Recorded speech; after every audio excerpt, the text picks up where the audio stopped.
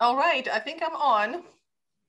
Good morning, everyone. It is my greatest pleasure to welcome you to the February 2021 COVID-19 Inventor Showcase, a partnership between the Center for Clinical and Translational Science, OSU Corporate Engagement Office, Office of Technology and Commercialization, and Nationwide Children's Hospital.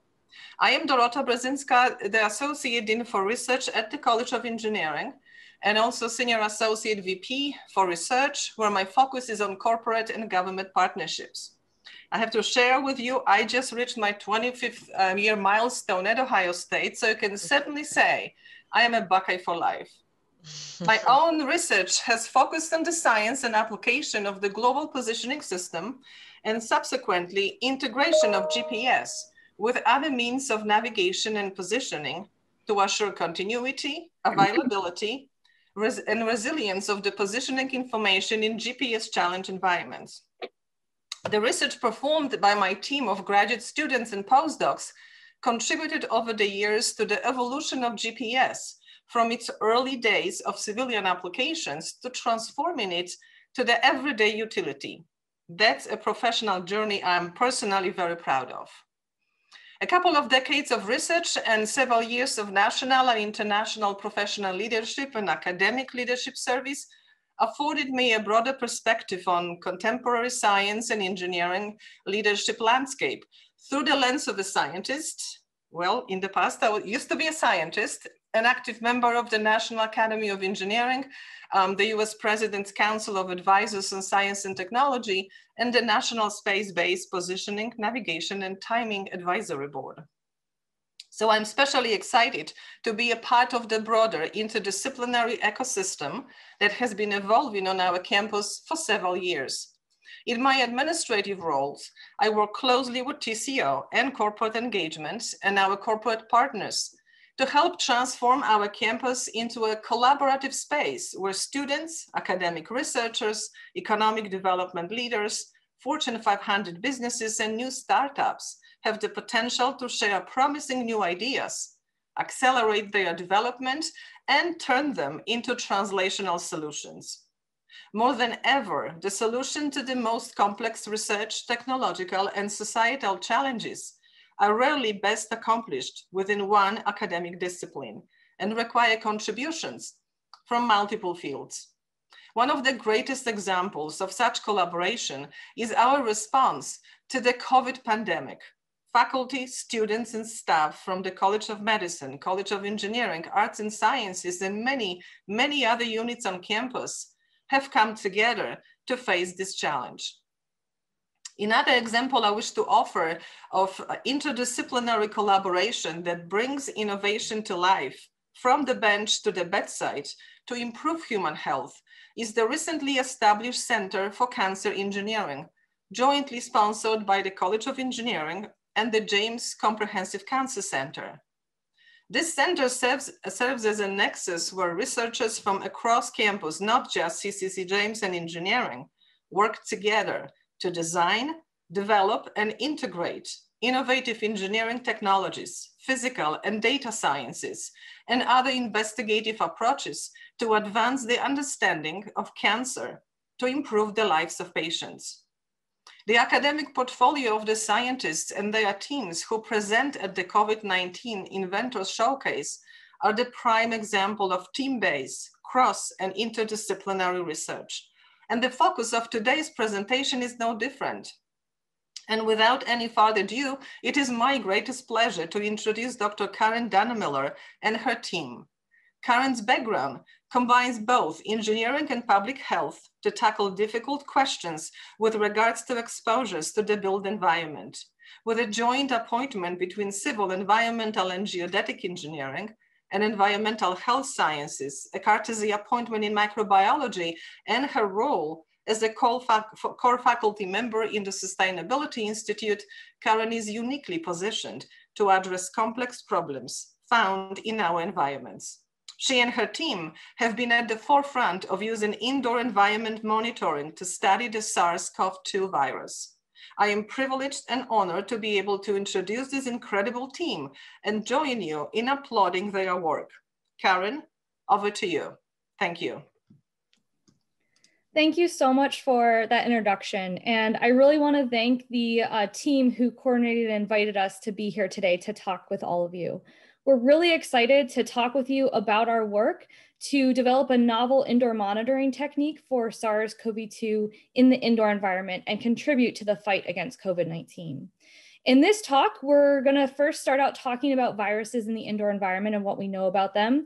We're going to cover 2 recent studies that we've been working on, and then talk about the practical implications and how these are already being implemented today. Next, we're going to talk about 2 fantastic on-campus resources.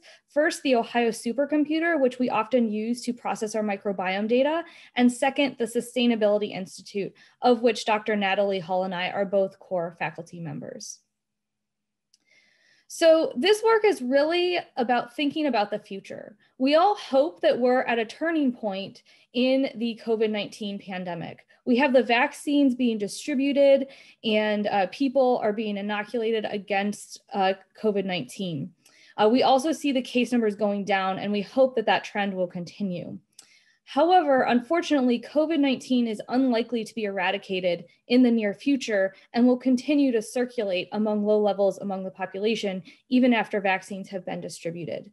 This can be particularly problematic for high-risk communities, such as those people who are living in nursing homes, and will continue to have a need for long-term monitoring. This will especially be necessary because there might be variants down the road that can evade the vaccines that we have, and there might also be individuals who don't have immunity, either because they have not received the vaccine or because they were not able to develop an immune response to that vaccine.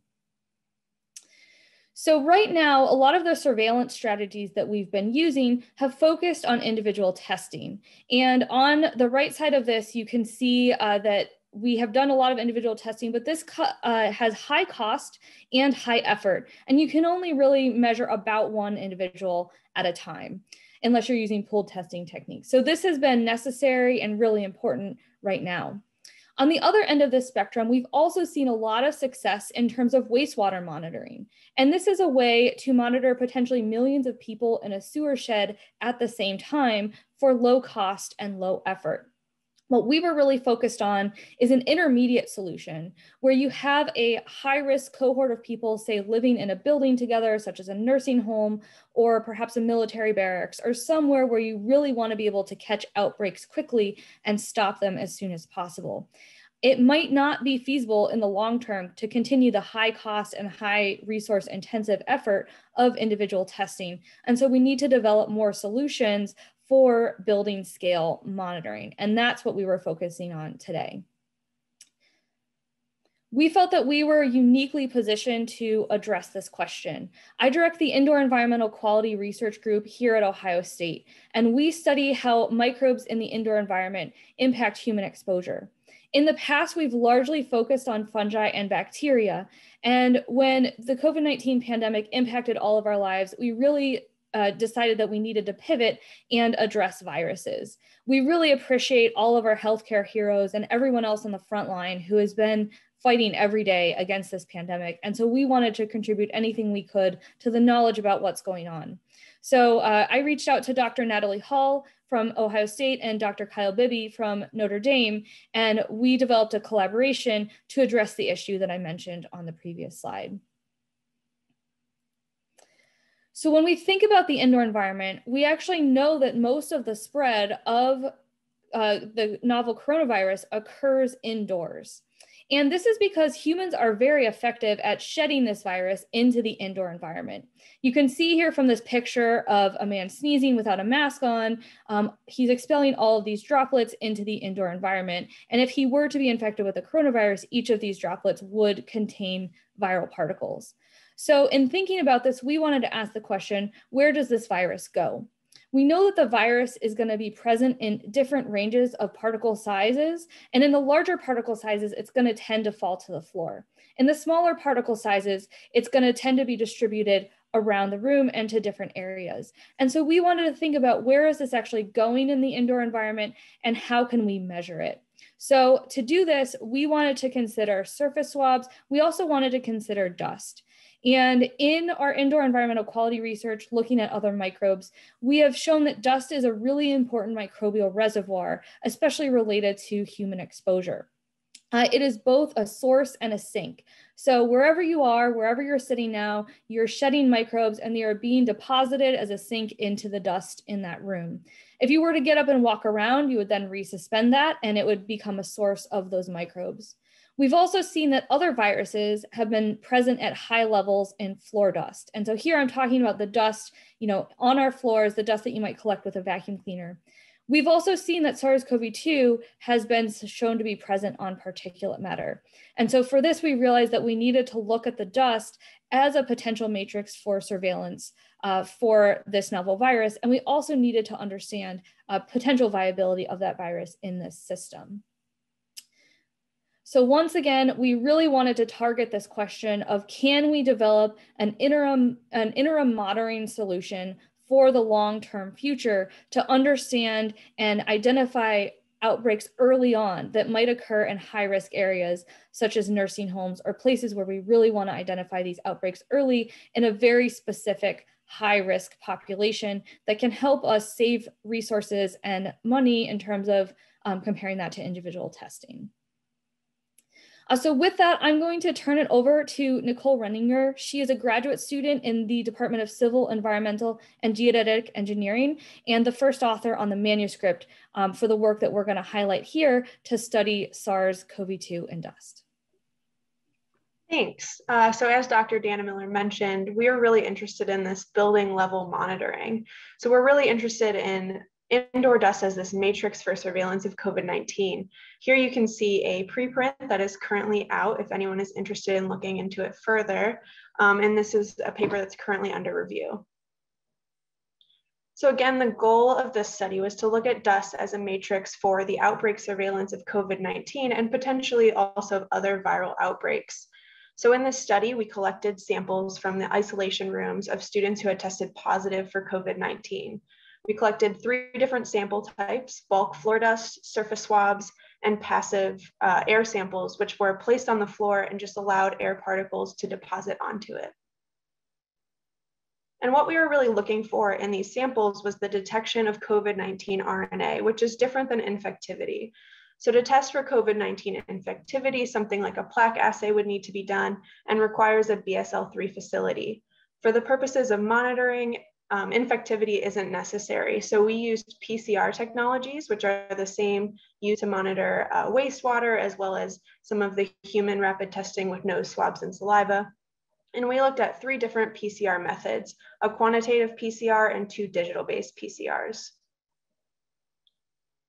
And here's kind of a view of what our sampling looked like. So with surface swabs, we tested desk, laptop, bedside tables, bathroom, and doorknobs. You can see the passive sampler there on the floor. And then we also collected floor dust via vacuuming. So the darker red here indicates a higher number of RNA copies based on that sampling location. And averaged across our 3 different PCR methods, floor dust had the most RNA per sample type. And then looking at this graphic just a slightly different way, in the blue, we looked at percentage of positive detects of our different sample types. So again, the darker blue represents a higher percentage of positive detects. And we found a very similar thing. So averaged across the 3 PCR methods, floor dust had the highest percentage of positive detects, with 88% of floor dust samples testing positive for COVID-19. That's compared to about 57% of surface swabs and just under 50% of passive air samples. And on the higher end, looking specifically at digital droplet PCR, 97% of dust samples tested positive for COVID-19. So what we're really seeing, looking at both percentage of positive detects and our copies of RNA, is that dust appears to be this really efficient matrix for detecting COVID-19 RNA in the indoor space compared to these other sample types. So then looking further into dust, we decided to look at it over a period of time. So our COVID positive dust was kept sealed in vacuum bags within the lab space for a period of 4 weeks and tested weekly. So looking at graph A here in the upper left-hand corner, what we found was that the COVID-19 RNA in the dust did not measurably decay over this 4-week period, looking at any of our 3 PCR methods. So this may be important for surveillance to understand if you're detecting a recent outbreak or something that occurred in the past. And then looking at graphics B through D, we also saw a pretty high variability in our RNA copies within our dust replicates. And this is likely due to the fact that we weren't able to homogenize the dust as we typically would due to biosafety concerns. So this may be something where multiple samples need to be taken in these indoor spaces to get a more robust idea of RNA concentration, or a safe way needs to be developed to homogenize this dust without aerosolizing it and increasing exposure risks. But that being said, we were still really surprised to see this RNA in the dust and its persistence in the dust. And this is especially surprising because these student isolation rooms that we took our samples from were sprayed with a disinfectant prior to the samples being collected. So this was a chlorine-based disinfectant. It's a non-selective oxidizer. It destroys proteins, but there's mixed literature on whether it's able to penetrate and degrade the RNA.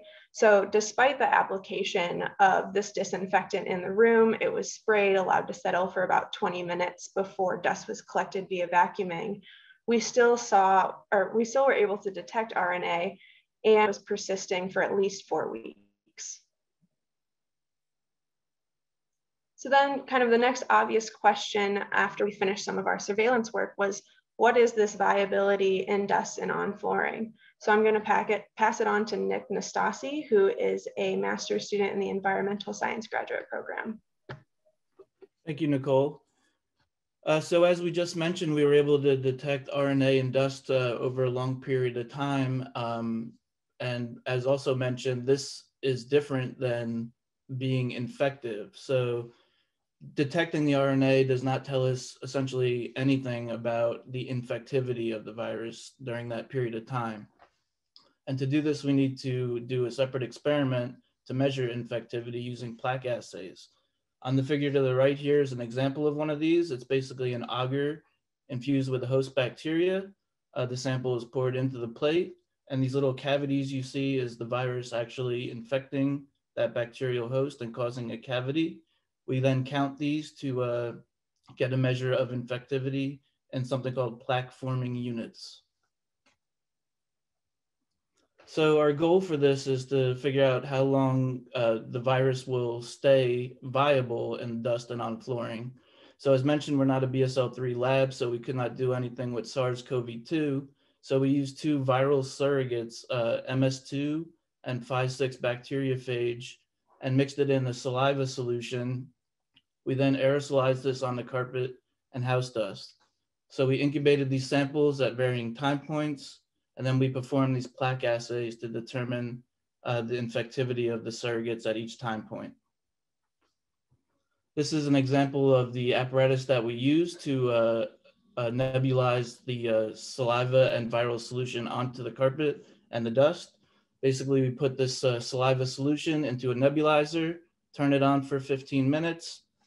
This creates those fine droplets as would be expelled in a sneeze, a cough, or even just breathing. The particles were then settled onto the carpet or dust and allowed to settle for 15 minutes and then put into the incubator at the varying time points. So here's an example of some of our results so far. This is for the 5/6 bacteriophage. So the time 0 on this chart is basically nebulizing directly onto the carpet and immediately extracting the virus and determining the infectivity. And then you can see the time here in hours. We went all the way out to 48 hours. We did look at 2 fiber type constructions, a cut pile and a loop pile, which you can see on the right side of this graphic. So you can see over time, the 5/6 is losing viability in these carpets. And by 48 hours, we did not see any viral infectivity for 5/6. Similar, this is the results for the MS2 bacteriophage. Again, we used the 2 different types of fiber construction. Again, we see a downward trend as time increases and losing infectivity. But we can see here a little bit of a difference because at 48 hours, we were able to still detect some viability in MS2, indicating that it does persist a little bit longer than the 5-6 bacteriophage. So there are some limitations to this. This is very much preliminary data, and we are still collecting the data as we speak.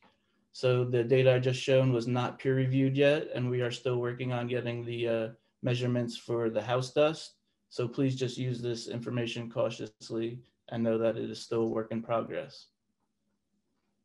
And finally, I will turn it over to Dr. Natalie Hull, who will discuss the practical implications. Thanks, Nick. I'm Dr. Natalie Hull, an assistant professor in environmental engineering, and I have been thrilled to work with this team on this project. My expertise has been in water quality and doing a lot of testing with figuring out how to best disinfect viruses in water.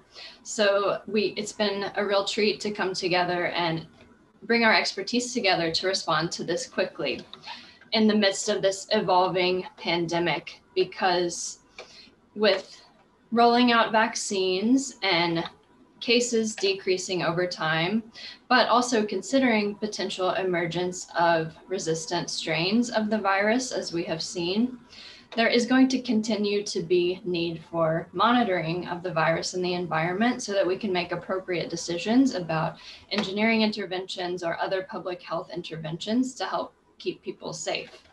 One example of this type of monitoring that I've been involved with and that others have been doing across the globe is monitoring wastewater to get an idea of how much SARS-CoV-2 virus is in wastewater to help us monitor outbreaks. As you can see here from a Yale study, the concentration of SARS-CoV-2 RNA in wastewater for a given wastewater treatment plant aligns fairly well with clinical case data for COVID-19 infections. And in some cases, researchers have shown that wastewater can actually be an early warning sign because people start to shed the virus in their feces before they get symptoms and go in for a test. So it's an indicator of where we might need to apply more efforts to track down and pinpoint where outbreaks are occurring. Throughout Ohio, I've been involved with the Ohio Coronavirus Wastewater Monitoring Network, where we look for trends in whether virus concentrations are increasing in sewer sheds so that we can determine SARS-CoV-2 in given communities. You can see with the outlines here on these maps that we are covering several different communities throughout Ohio. However, there are big gaps in coverage in rural areas because this wastewater monitoring is best suited for monitoring the population that is connected to a given sewer system. And that brings into this idea of thinking about where wastewater monitoring fits in comparisons with dust monitoring and clinical monitoring of humans. Primary advantages of the wastewater monitoring are that we can tweak it so that we can monitor a large population at a wastewater treatment plant to get the idea for an entire community, or like we have done on campus, we can monitor the concentrations in dorms to look at small populations.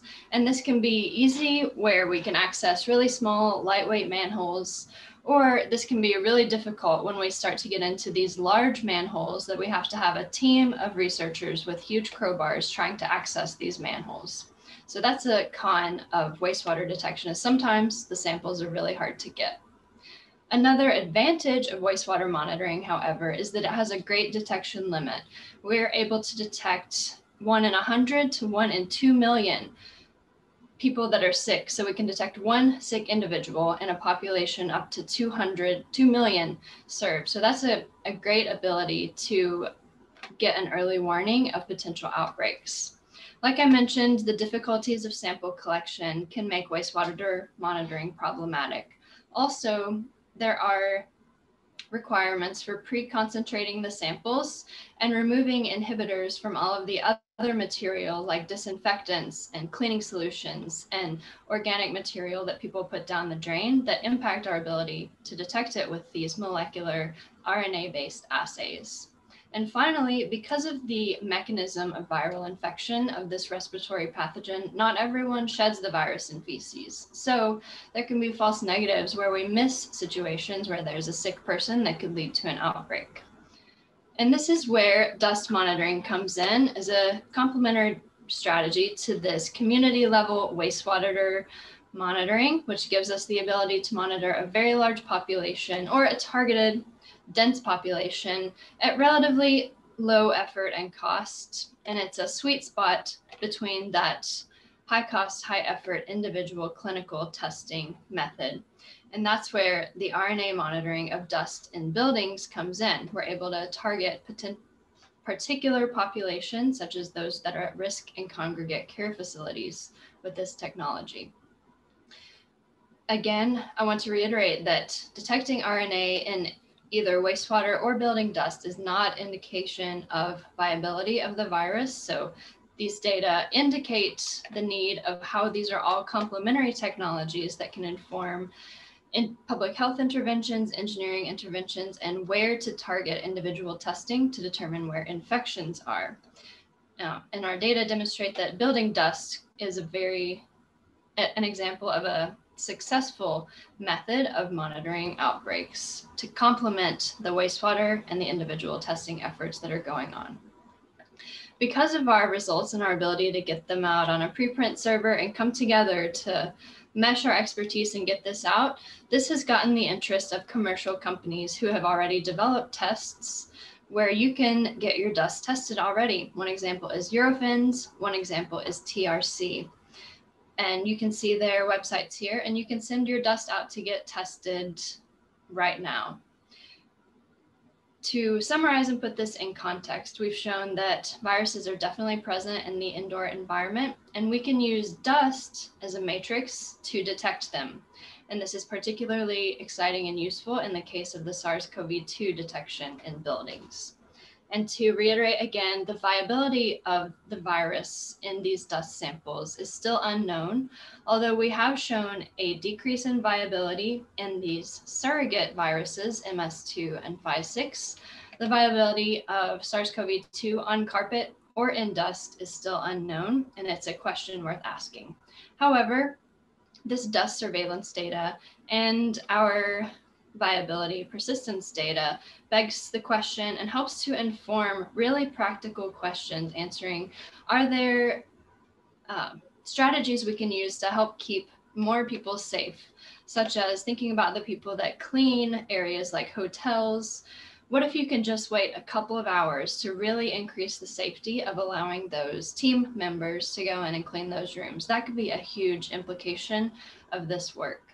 Other practical implications include being able to contribute to that sweet spot between wastewater monitoring and individual testing to get targeted monitoring of viruses in indoor environments. I want to acknowledge that there are several funding sources that built the foundation of techniques for the work that contributed to what we share with you today. Additionally, I want to acknowledge our collaborator, Dr. Kyle Bibby from the University of Notre Dame, our great team of trainees here at Ohio State, in addition to other colleagues, students, study participants, the carpet manufacturer, and the isolation room manager coordinator that helped us get dust samples. Up next, we'll hear from Wilbur Uma, but before that, I want to remind you to please submit your questions for us to the Q&A, and we'll get to them at the Q&A session. Over to you, Wilbur. Thank you, Natalie.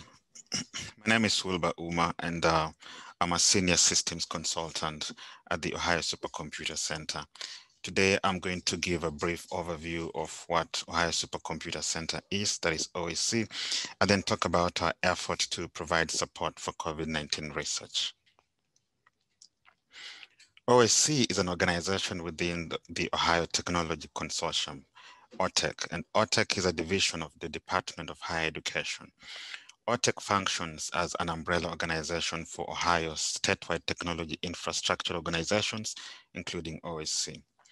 As a statewide resource for all universities in Ohio, we are tasked with providing high-performance compute and storage services, and also computational science expertise to all universities in Ohio.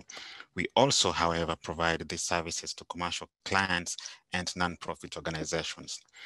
At the center of these services are two main compute clusters. One is called Owens and the other one is called Pizza. And all these have about 1,500 compute nodes. Each of these compute nodes is equipped with high-speed processor cores and large memory for use. Nodes with GPUs are also available for use.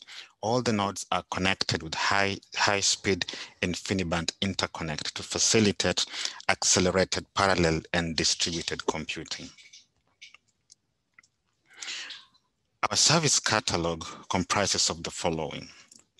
The primary offering at OSC is cluster computing, as I mentioned in the previous slides. And we have mid-range machines that have those that match those that are available at other national labs. But we also have our research data storage service. And the main goal for this is to provide high performance, large capacity data storage to OSC clients. We are actively involved in education and training. For instance, we provide no-cost access to OSC clusters for classroom instruction. We are also actively engaged with our user base through provision of periodic user training workshops, for example, an introduction to supercomputing at OSC workshop. For web software development, we have a dedicated team whose primary goal is to develop and deploy custom web services to simplify use of HPC resources. An example of such web application is the on-demand web portal that is found at ondemand.osc.edu.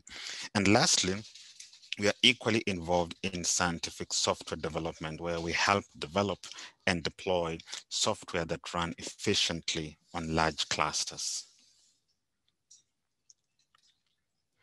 OSC users belong to diverse fields of study.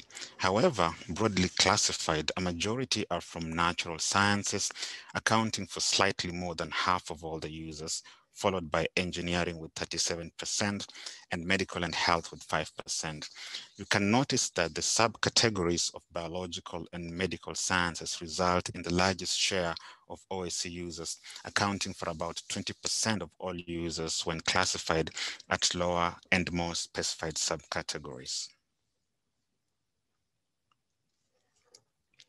OSC is currently playing an instrumental role in the fight against COVID-19. Firstly, we are assisting students and faculty by providing virtual computer labs through no-cost access to cloud computing and storage services. We also try to simplify access to these HPC resources by providing custom on-demand web portal for access to compute clusters. What I'm showing here on your upper right corner is the screenshot of on-demand classroom dashboard that provides access to OSC clusters for using statistical applications like RStudio Server or other applications for big data analytics via Jupyter Notebook, and also an option for interactive shell access to clusters. These class environments are customized such that students have access to all required software environment and class materials, and no installation is required on their part. Secondly, we provide priority access, and this is priority access that is unbilled to OSC computational storage and computational and storage resources, specifically for COVID-19 research. We have already observed several research outcomes, including the ones that have been presented in this showcase. And we also have a couple of peer-reviewed publications that have been citing or acknowledging use of OSC for their COVID-19 research. Lastly, we are involved in public response against COVID-19. As an example, we are hosting the COVID-19 Analytics and Targeted Surveillance System called CART. And this system is currently used by more than 40 local school districts to monitor COVID-19. The example shown on your lower right side of the slide is the COVID-19 surveillance system for the Hilliard City School District. And please don't hesitate to contact OSC if you're interested in this or any kind of cluster computing support. I would like now to introduce Dr. Elena Owen, the Faculty Director of the Sustainability Institute. Thank you. Thank you very much, Wilbur, and thank you to the organizers of this event for the opportunity to speak briefly to share some information with you all about the resources available through the Sustainability Institute. First, let me just say briefly that the Sustainability Institute was formed a few years ago and is a university-wide institute that seeks to integrate sustainability and resilience research, teaching, campus-based activities, outreach, and engagement across the university in collaboration with many internal as well as external partners. Here you can see our team, small but mighty team that is distributed across the many different dimensions of the university and how we're supporting research, teaching, communications, campus, and other leadership. I co-direct the Institute along with my partner in crime, Kate Barter, who is our executive director, and I'm the faculty director for the Institute. The Institute has core faculty, Karen and Natalie, both of whom have shared their tremendous research with us today, are core faculty of the Institute. We've hired a total of 30 core faculty through the Discovery Themes Initiative program.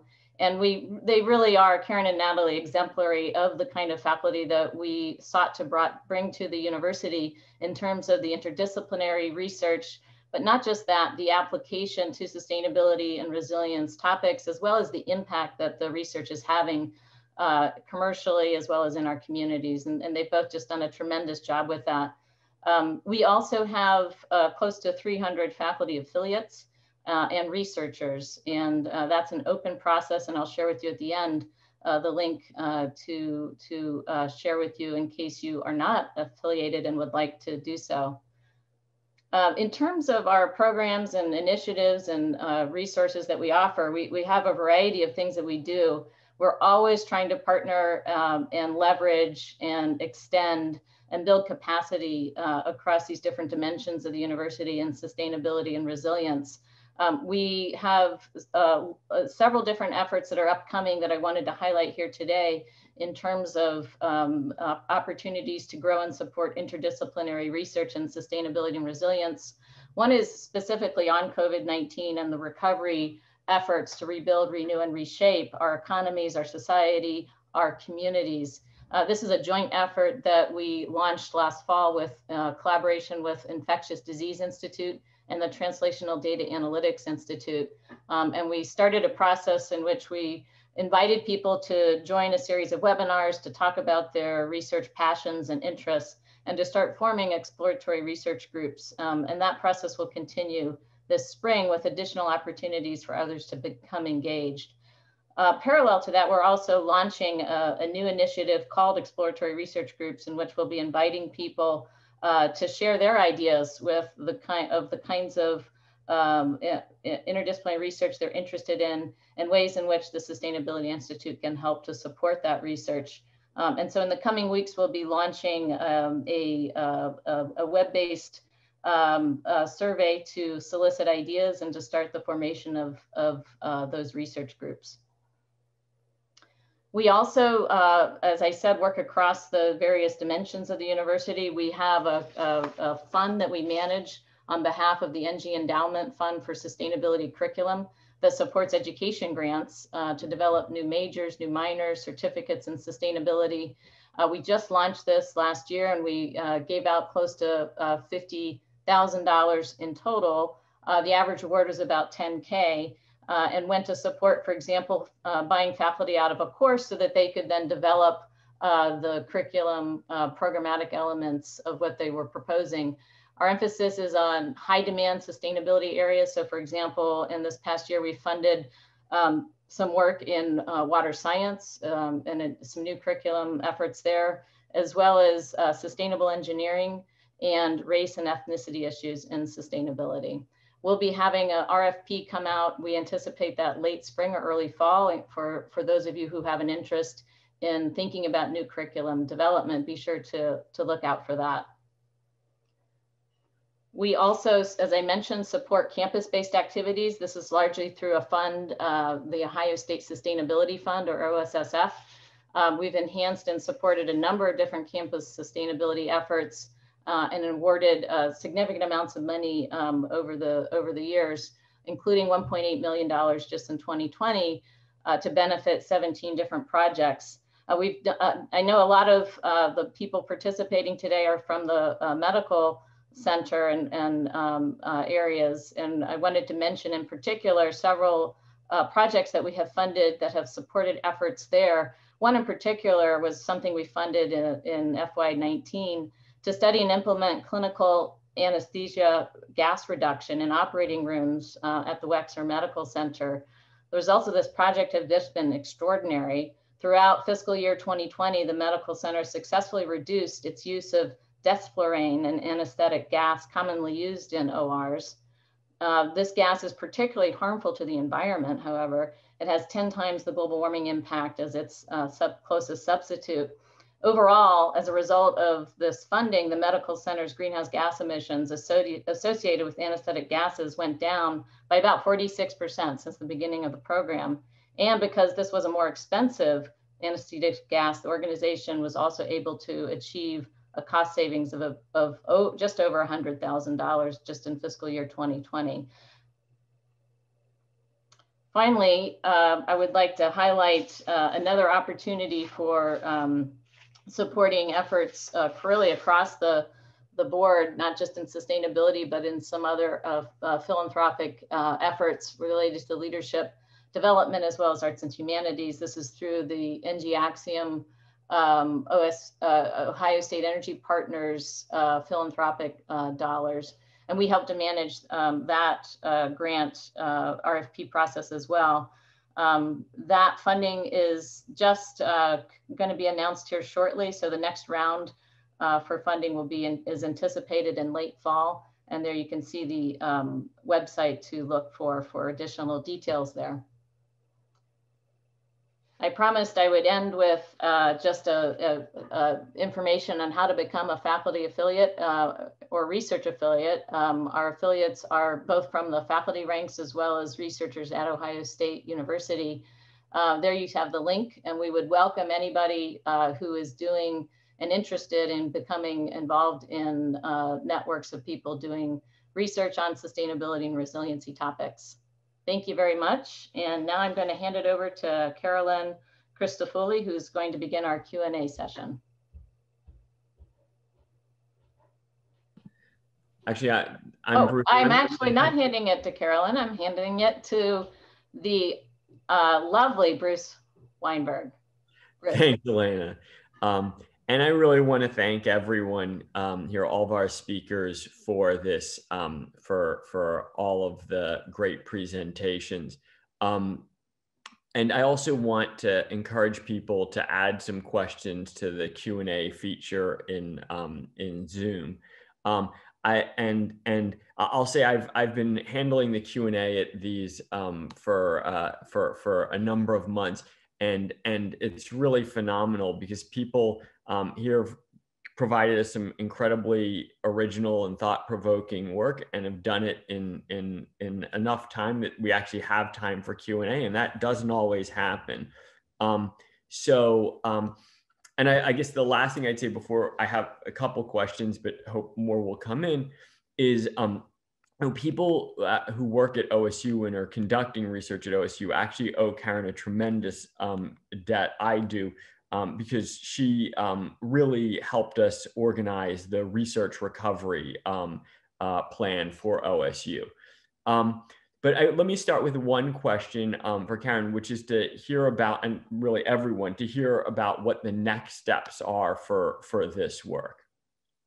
And maybe we should welcome all the speakers back. Great. Thank you so much, Bruce. Yeah, so I'd love to talk about that. So we're continuing to study viability in dust and on carpet over time. This is something that we really want to understand and may have important implications. So we want to see if that is similar to other materials that we've looked at. One thing that we are looking at now is we are trying to get in contact with someone at the BSL-3 facility who might be interested in collaborating to validate our surrogate work on actual SARS-CoV-2. So if you fall into that category and are interested, please reach out and we would love to talk with you. I know all of you are super swamped right now, but if you do have that capacity, please let us know.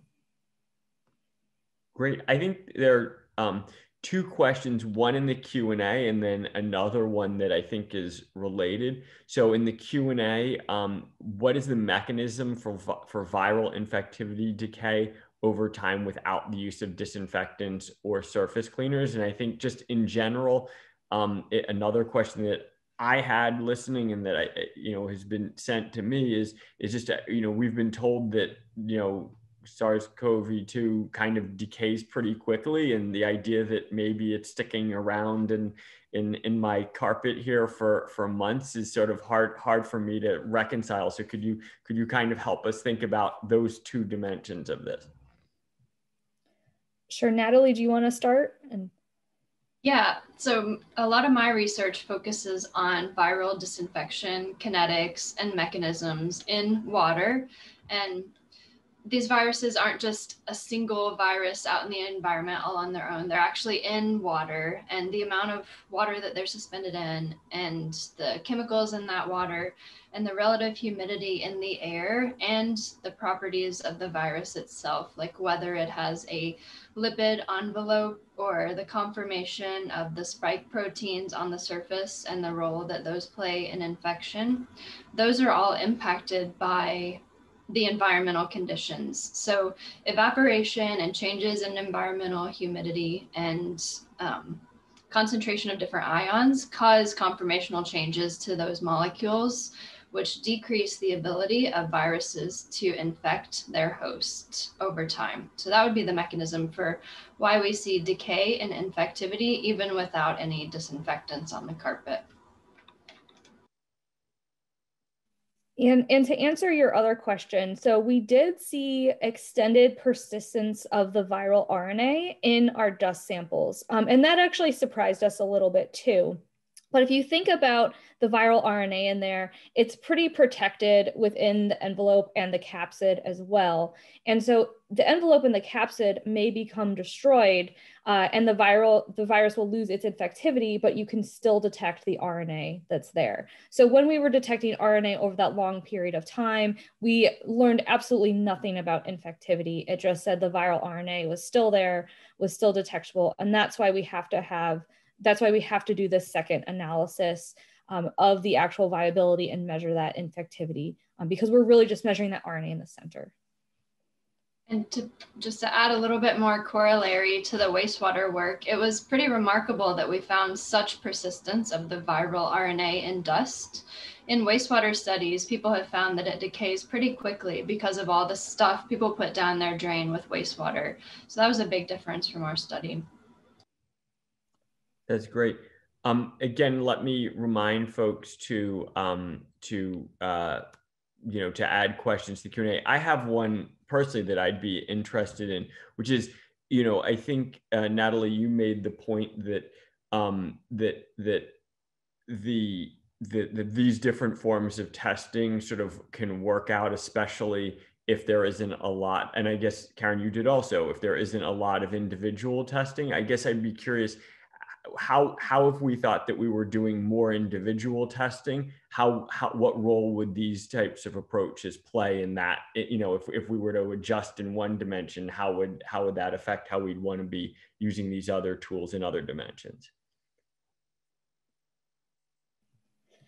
Yeah, so that's a great question. And I think it really depends where we are in the status of this pandemic. As we had said at the beginning, this is really a study that's looking towards the future as we're moving on to sort of moving past the main outbreaks of this pandemic. And we're thinking about this long-term monitoring.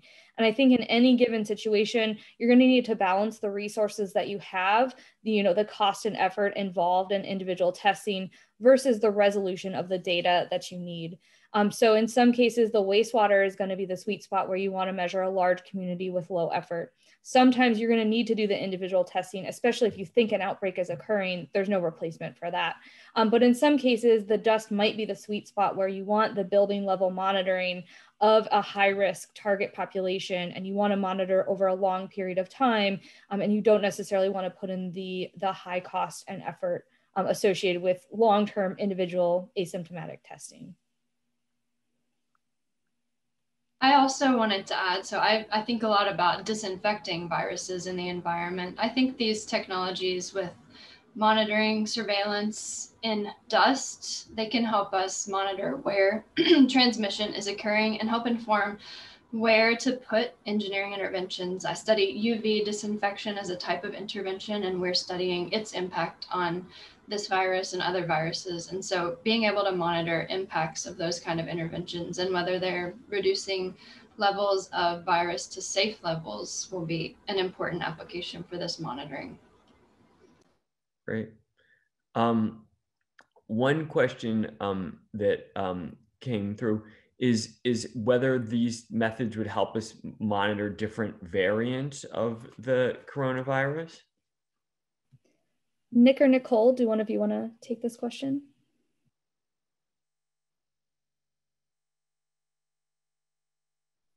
Yeah, I can take that. So it kind of depends on the specific gene that we could target with these new variants. So ideally, with these same methods, if we can target that specific gene difference that changes that variant, we would be able to still monitor the variants in the environment, similar as we've been doing for kind of the traditional novel coronavirus.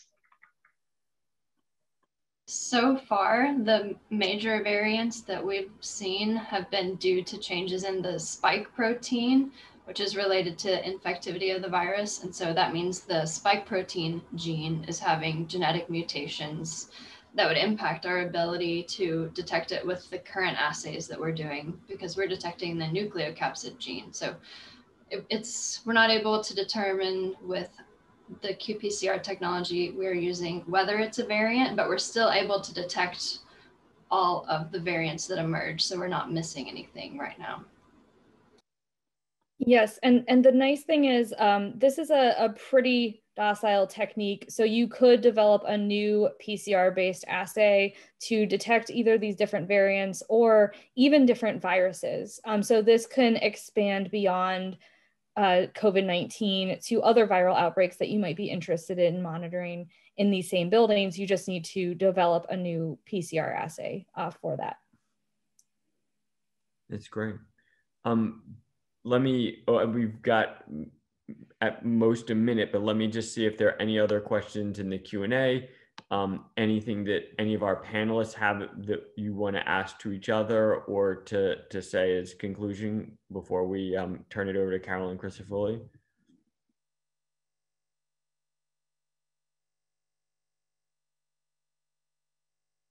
Well, I just personally want to thank everyone for attending and for a really fascinating discussion. Oh, it looks like maybe we just have one question that came in through the Q&A. Will you ever be able to use the actual SARS-CoV-2 for study rather than surrogates? I think that kind of goes back to. We would love to do that. We have biosafety level 2 labs. You do need a biosafety level 3 facility to do that. And so that is something that we are actively looking for a partner or collaborator who might want to work on that with us, who has a biosafety level 3 lab to answer that exact question. So we're doing what we can now with surrogates, but to use the actual virus, we would need a biosafety level 3 facility. So great question. We're definitely interested in learning about that. Great. So at this point, I think we should turn it over to Carolyn Crisafulli for our conclusion, but thank you all very much for a really stimulating set of presentations. Thank you so much, everybody, for having us and for the great presentations. We really enjoyed being here with all of you today. Great. Thank you so much for that, for sharing your work with us today. I'd like to thank everyone for joining us, and a special thanks to the presenters, Karen Dannemiller, Natalie Hull, Nicole Renninger, Nick Nastasi, excuse me, Wilbur Oma, and Elena Irwin. We've got a couple of announcements here from our strategic partners, both the Corporate Engagement Office as well as the Keenan Institute. The Accelerator Award call for pre-proposals is now open. Pre-proposals are going to be due by March 1st at 5 p.m. Any questions about the Accelerator Awards, please reach out to the Corporate Engagement Office.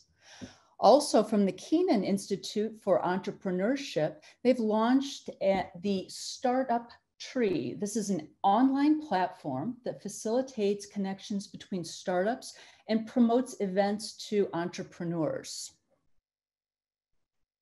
Any questions about the Keenan Center offerings, please reach out to the Keenan Center for Entrepreneurship. And we'd also like to extend an invitation to join us next month. This is going to be on March 16th to hear from Judith Pushkash and her team. They have adapted a fiber mat technology that originally they were looking into breast cancer reconstruction, have pivoted and are creating a Buckeye face mask. So please join us next month for Judith and her team. Also would like to announce a new program name for our program, the CCTS Translational Innovation Program, or TIP, Translating Your IP to Market. And finally, we're very interested in your feedback and input, and as we strive to continually improve the Inventor Showcase. You'll be receiving a brief survey in the near future, and we would greatly appreciate it if you would take just a couple of minutes to complete that and send it back to us. And finally, this program is supported by the CTSA with the grant number on the screen. We'd like to wish everyone to stay safe, and we look forward to seeing you next month.